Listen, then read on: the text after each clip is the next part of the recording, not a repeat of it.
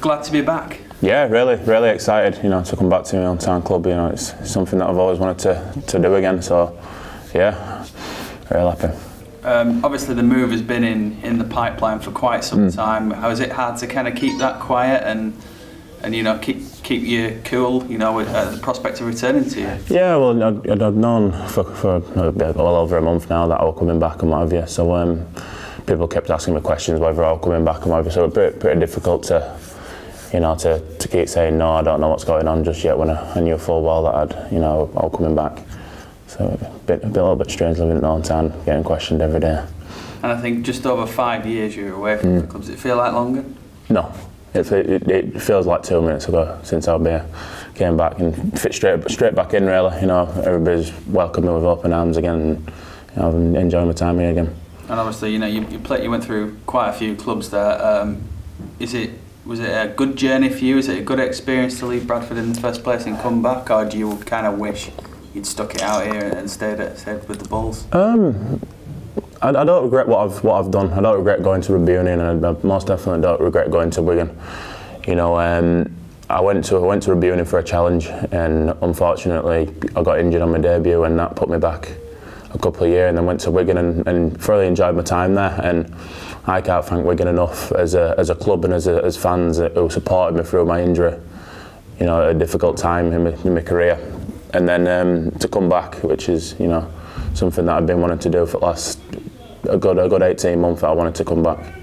So you actually wanted to come back while you were with Wigan? No, it was coming to the end of my contract, and there were a bit of an option to either stay with Wigan, which I wanted to do because obviously, you know, the top at League Dutch champions, and I wanted to stay there. But you know, when you hear rumours that Bradford are coming back in for me, and it was, you know, a no-brainer, especially when it came this time to come back. Yeah, I think a few people, you know, in the newspaper reports that have gone with you coming back to the Bulls have suggested this may be, you know, kind of last chance saloon for you as a rugby league player. Would you agree with that? Or do you think? You could say that. You know, you could say that. You know, it's going to be. We've got to a point in my career now where I've got to be playing every week now and push on and get my form back. You know, I feel like my injuries are behind me now and what have you. So hopefully I can get back to playing week in, week out, and get back to my consistent form.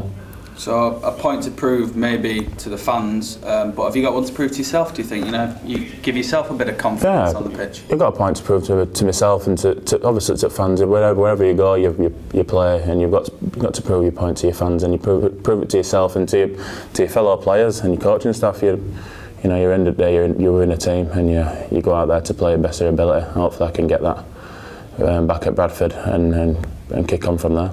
Yeah, you're grateful to Mick for, you know, giving you the chance to come back here, because I know you did work with him previously at this club in the late 90s. I think. Yeah, extremely young. Yeah, I'll have been about 13, 14, maybe a bit younger. So no, it's good to be back and under Mick, and we'll see where we go this year. So how special do you think it'll be, you know, if and when you do get the chance to pull on the Bulls jersey again? How special a moment will that be for you? I'm really looking forward to it. You know, like I said before, yeah, I've coming through here, but maybe take playing for your own time for granted a bit with me coming through as a signing when I was 13-year-old, and then going through, and then I fell into it and played week in, week out and what have you. So you kind of took it for granted. And when I went and played for Wigan, and you play again, you know, playing for a small town like Wigan and how passionate they are, and then you play with like into Sam Tompkins and homegrown, and you realise that's just how special it is when you know what it means. And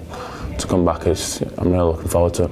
I was just going to say, for players that do come through the ranks and then work their way into the first team, you know, it's kind of always going to be difficult to make a successful move elsewhere, isn't it, away from the club that they've, you know, known and loved for many years. Oh yeah, absolutely. You know, when I left, it were with a very heavy heart. It were, you know, something that I struggled to make the decision, but I just thought it was a time to really, you know, go and challenge myself with something new, go down and play a different sport and try and succeed in that. Obviously it didn't plan out the way that I wanted to plan out, but you know, like I said before, I don't regret one bit.